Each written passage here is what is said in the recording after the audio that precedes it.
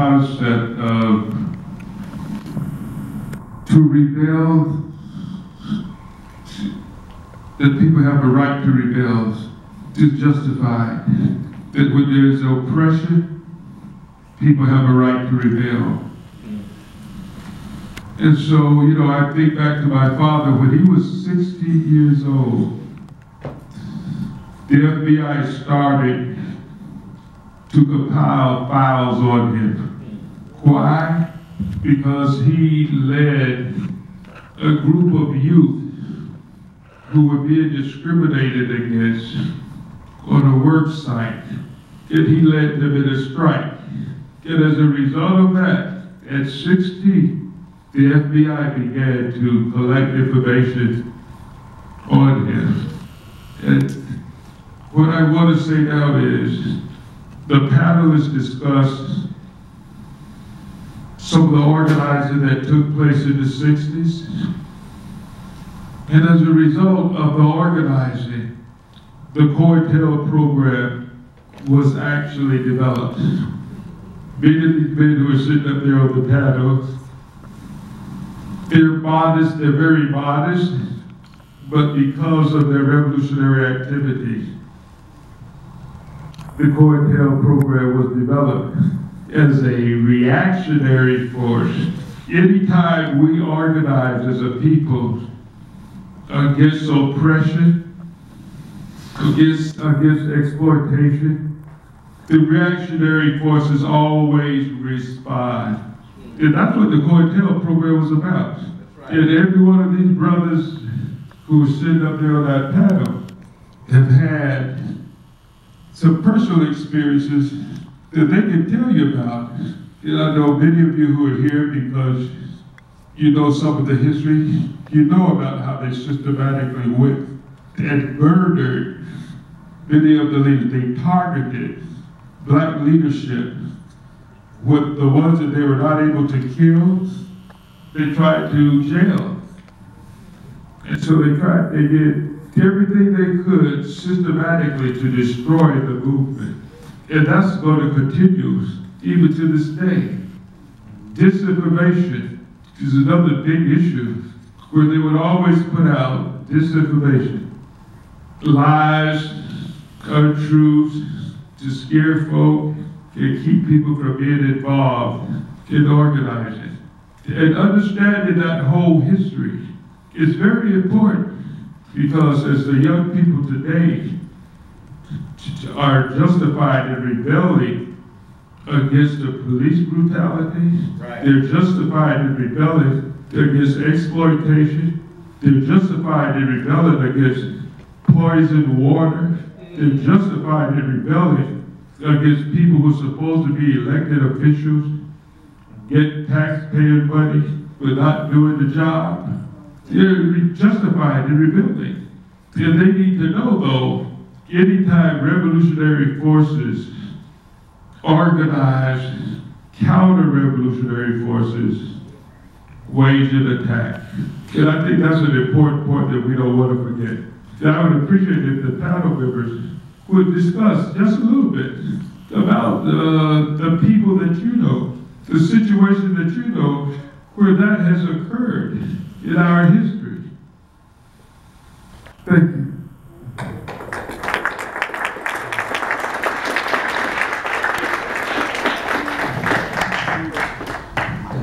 Let me say one of the ways that I can talk about these a little bit of these things now because we're all 70 years old. I think the statute of limitations. I'm trying to get there with you. Statute of limitations, rather. One of the ways that you can deal with a society that proclaims to be open and democratic is when you organize in fact a part of your group that in fact conducts itself openly, and so you can talk to people without fear. The part of the success we had in Chicago was that we had open groups. The strategy was you participate in what the struggles of the masses of people were, but you maintain your independent organization. I mean, I'll watch for nobody reads Lenin anymore, but if you want to know what's going on, read Lenin 2 Tactics. That way you know that Bernie Sanders is not going to vote socialism. you're supposed to organize your independent party, and then you can go into another party and try to move it. But don't throw your own organization away. I mean, that's just dumb. You know, so I'm in the Revolutionary Action Movement, but if there's a mass movement like there was in Chicago, or people getting arrested around the schools, I went there, and so I could talk to them while I'm in jail with them, so they'll listen to me. I'm not sitting on the sideline criticizing them. Why don't you do this? Why don't you do that? No, I'm sitting next to them in a jail cell, and I'm saying, my brother, you know, how come we're locked up if we're right? You know, and so they think about that. Or if you get a movement of people like, I went to King Island Gage Park. I didn't believe in getting bricks thrown at me, but if there's a lot of black people going out into an area to confront white racism, I can't say, well, I don't confront white people because I just want to shoot at them. That's stupid. You said, no, if this is where the masses of your people are moving, you go in there and you engage with them on the issues that they care about, not what you think they ought to care about, right? And if you do that, then they will listen to you. They will protect you. That's how I was protected, right? Black policemen in Chicago, because we helped them organize against the white policemen, that's who protected me in jail. You know, first time I got locked up, there was a white cop, you know, came down the cell. You know, we were, in fact, Bernie Sanders in the same cell, bless his heart. And we all, they called everybody niggas and nigger lovers and all this and that. And this black cop named Henry, who was a desk sergeant, big dude, right, comes into the cell and said, did somebody say nigger? And we said, he did, right? And Henry said, I hear that word one more time, you're gonna have to deal with me, right? And he said, the rest of y'all shut up because your singing sounds like crap, right? But when I was walking home at night from jail, because the buses don't run in the hood past 10 o'clock, it's the black policemen. They will roll up after the white policemen roll up on you. Because, you know, they run your name, they hear it over the network, and all of a sudden here comes two black cops, and they'll say, where you going? I said, I'm trying to go home. They said, okay, we'll give you a ride, you know, we got this. Right? If you don't engage with everybody, and you don't put people outside of the possibility of organizing them, then they will get you. Right? That's the mistake the Panthers made in talking about pigs. I said, you know, we had that argument with Fred and Robert Washington. Don't call black police pigs. It's the black policemen that will keep the white policemen from killing you. You make that mistake, you're going to be on the other side, you'll have no protection at all. Because we didn't have the ability to protect ourselves at that level. Right? But a black policeman could tell you, like, don't go downtown today, don't do this, don't do that. It's black policemen that told us to leave Grand Park when the other policemen were coming in and beat the devil out of people. You know, we had plainclothes people with us. And they said, you got to go because we got to go following you. And they said, why? We're looking at this rally. He said, Mayor said, clear the park. He said, ain't anybody do it. He said, you're going to clear the park. Cops are rolling up, getting out of the buses, with the shields on and with the batons, taking the badges off so you can't identify them. And they said, we got to go, man. They're not playing. And so he's telling them, otherwise we've been sitting there getting beat to death looking at somebody give a speech. Right? It's black policemen that told us, they said, no, they're not playing. They're not arresting nobody. They come here to hurt people. You know, and so we got out, last car out of Lincoln Park, Zoo parking lot, and they right behind us. And if you don't have those contacts, you're getting hurt. You're gonna get hurt badly. You don't attack institutions that black people have faith in. So you don't go walk in somebody's church and use a whole lot of cussing and left this and that, because the people ain't gonna follow you. You know, you want those kids in those churches to come to your meetings, right? So you ask the minister, can I address the Sunday school, the afternoon school, the summer camp or whatever, and tell them what the issues are, what are your concerns and so forth. And so you have to have that piece of your apparatus, you know, and of course you have to protect yourself, but that's not a public thing, you know. But if you have that kind of protection, when people come at that part, you got people that can protect the other part. You know, so I'm playing being a college student. You know, I go to radical meetings. The FBI asked me that. They showed me pictures of me at these meetings. I said, yes, I studied these things. You know, I'm writing on them. I said, you believe in academic freedom? So yeah, whoa, back up. You know, now this is BS. They know it's BS, but they know if they come at me that way, I got a whole bunch of faculty and all kind of people that will come defend me on those grounds. Right? That's why I could have Mohammed running around with me as a fellow student, even though they think he's underground. Because people think underground is like down there somewhere. Underground is like a metaphor. It's not really, nobody dug a hole and went down in it. And so people don't get that. They don't get that. You understand? It's a mechanism for how you protect people's identity while they're still alive and functioning. Right? And so if I got this cover, and it was pretty good because they didn't grab on it, you know, he's sitting right there, broad daylight, in my house in Evanston, Illinois, wearing a Northwestern sweatshirt, jogging, running up and down like a college student. He don't look like he's underground, so nobody's looking at him like he's underground. He wasn't sneaking in the back way and wearing a black outfit and crawling through the house. No, he's wearing a sweatshirt. Right? We're walking around every day. We ate at cafeterias and stuff. You know, you have to have an organization that in fact can handle the complexity of life in a society that has democratic rights as well as a police apparatus. And you have to be able to deal with both of those. So you have to protect yourself from the police coming at you, but you also have to have a personal open cover. So when people come at you, say, no, those are nice kids. They do good stuff in the community. They had a wonderful rally. You know, they helped me when I got into trouble with the police. You know, then you can function. And you in Detroit, you already know, you know, General Baker was the best at that. You know, if you don't know one of the best organizers, he was right here in Detroit. I mean, General organized Sunday school kids. You know, they was 5 years old and there was 2 of them. That would be a group by the time you finished talking to them. Because everybody was capable of organizing and moving. And he understood that better than I ever met. I mean, he was, you know, I wish I could be half as good as he was. But that was his attitude. Jen never excluded anybody in terms of their capability of being brought to your side. You know, however slow it took. And that's what you gotta have in your head. So of course you take on the power thing, but you also have to have the people thing. You know, and of course you got, if you don't bring the sisters along, you ain't got nothing. Don't have all the brothers sit in the corner and talk about what they're gonna do, because you ain't gonna do nothing. Right, until you have a meeting where the sisters and say, what are we going to do? And then, if they agree, then you will have a movement. Right? You know, Mary is laughing because she knows that's true. Right? No, don't get into that women 3 feet behind crap, because everybody be going back. At that point, everybody's walking backwards. Right? You're not walking forward if you got to keep looking over your shoulder to make sure the women are behind you. No, they're supposed to be up here so you know where they are. Well, she's right here, I know where she is, right with me.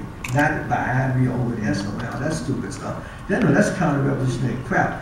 You know, you move everybody. You move everybody, and you have an open thing so they can't come at you. And you have, of course, you have a protective mechanism, which we're not going to talk about.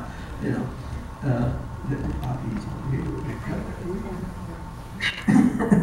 he still got outstanding warrants, so we.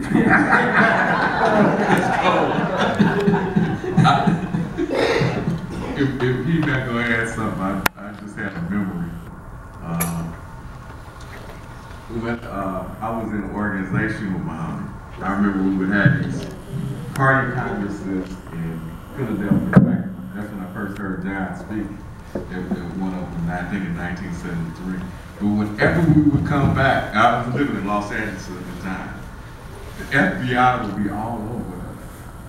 But how we figured it out one time was there was one brother who was supposed to be one of our leaders, and they were really following him. And so whenever he drove somewhere, it'd be like 3 cars on him, but he wasn't really paying attention. How we found out was the neighbors. The neighbors put a note in our box saying, brothers, the dogs are about to bite. And then somebody came by to visit us when we worked there, and they told them what was going on. But that's why I always tell people, just something simple. Know your neighbors. Yeah. You know, don't be alien from the people in your community. Because if they felt hostile, they would say, hey, just let them handle that by themselves. I'm not going to take a risk. So, you know, I think that's very important. I think the relationships, and I think that's what you're saying with black cops, right? Not to say, you know, we got some black cops who's treacherous too, but I know of situations in Mississippi where there might have been people who became cops because of the movement made a demand for black cops. But they would be some of the people who would call and say, hey, you know, Klan is about to do X, Y, and Z. And how they would know that is because white cops who were in there with them, who might have respected them, would tell them what was going on. So the relationship piece is very important. You know, we can't alienate people. You know, John said earlier that this fight is about love, it's about humanity. So people need to feel that from us, right? And that can overpower some of the negative ideology oftentimes too. So I think that's one of the ways we defeat them. One, you work with as many people as you can. Robert said that there were 3 kinds of people. The people who are with you, the people who are sitting on the fence, and then there are people who are against you. He said that your strategy should be to win those people who are sitting on the fence over to you. You don't push them over to your opposition. Right? And in many ways, if you win them over, they can split your opposition or win some of the opposition over. Right? And so, those of us who became targeted, because, there were many good organizers in many cities, and we were hunted. But we had established a network from working with people on different issues, all right, that those of us who, General was hunted at one point. He could disappear from Detroit, okay, and then come back. So if people in that other area hadn't developed those kind of relations, it couldn't happen. Yeah. So, and likewise, I've been hunted everywhere. Latin wouldn't have got to street. Yeah. I mean, that's Latin street. They were all over Glanton, and Glanton got to Sweden. Why? Because we had a wonderful conference in Cincinnati where he was going to be the keynote speaker. Guess who was not the keynote speaker that day? But there was a whole lot of people buzzing around there waiting for the keynote speaker to show up so they could bust him. hey, we ain't that dumb. But a whole lot of people in the bureaucracy were that dumb because they thought, we got him now, he got to show up because it's on the poster. Right. Come on. I mean, that's what you have to think. Don't ever give up your brain. That's the other thing. Don't follow people that don't know any more than you know, and don't give up your brain. Right? If you think something doesn't make any sense, say that. Don't ever join an organization where they won't listen to you if you have a complaint. Don't follow leadership you don't know where they come from or who's paying them. And if you don't really, if you got a bad feeling and a bad vibe, either say something or leave. Like don't follow anybody blindly. Or follow somebody because they make a lot of noise. Or follow somebody because they want to say something that sounds like they committed a felony in the open. Like, why don't we go out there and shoot the police? No, brother, that's like, that's a conspiracy thing. So I am not following you nowhere to shoot no police. You got to get it on the tape. Right? No, those are provocateurs. Right? They're either stupid or they're provocateurs. And in both cases, it gets you in trouble. So you keep your head. The advantage that we have, what you have, what people can't take away is your brain. Like, we don't have an Air Force and we don't have a lot of money, but if you can think your way through this thing, you can make progress. But don't sacrifice your brain because you feel something about something. Think about it. Feel it and think about it. And then make a judgment and act on the judgment. And don't get so excited that you just go do something stupid. And then you can survive. Like the thing that worries me about Black Lives Matter is you have a nonviolent demonstration and somebody throws a brick. Well, why are you at a nonviolent demonstration if you want to throw a brick? When I was with Dr. King, I didn't throw a brick because King said this is nonviolent, so I'm in his world, I'm going to follow his rules in that world. If I want to throw a brick, I'll organize a brick throwing demonstration. But I would not violate his organizational principles if I'm participating in something he organized. So I don't understand people where we're going to be nonviolent and somebody next to you throws a brick. That's either the police or they're stupid. In either case, get away from them. Because you're going to get shot. You in the front line, they throwing a brick to the third row. You're going to get shot. So, keep your brains about you. I mean, that's how you survive in an organization. That's how you move forward. You think. Thinking is really important. Yeah, I just want to,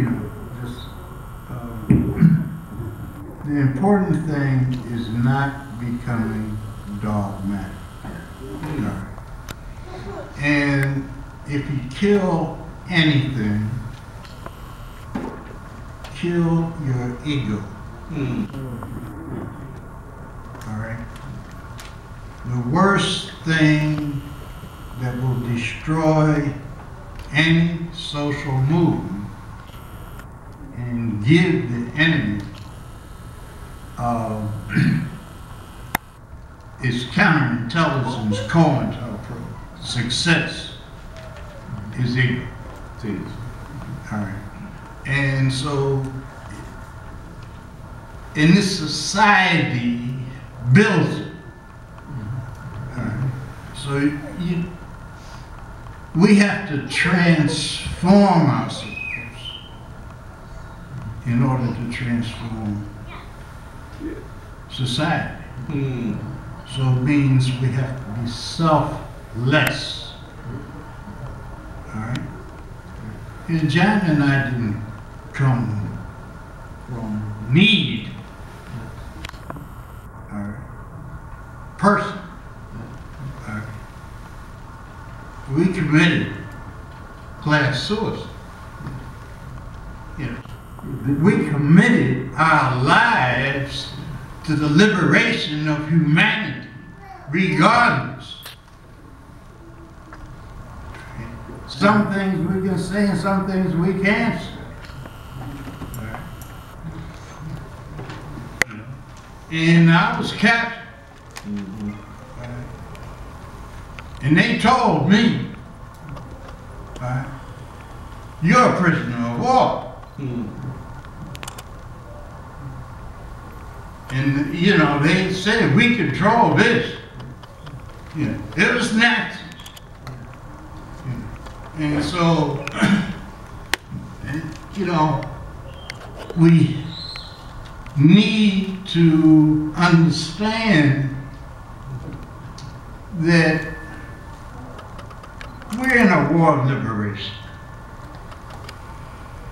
A war of liberation of humanity, because this is the largest empire that's ever been created on the planet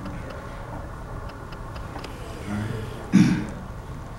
Right? It has every nation in contradiction with itself. Every group in contradiction. Alienation further than any aspect that's ever happened on the planet Earth. So it means that we have to be very conscious, very spiritual, and very scientific. In our interrelations with one another. Because if you see one another as the enemy, you're not going to win. All right? So you have to control that negative ego to correct that separate. Well, she's not in my group. He's not in my group. Right? Right. Because it is that person that may save your ass.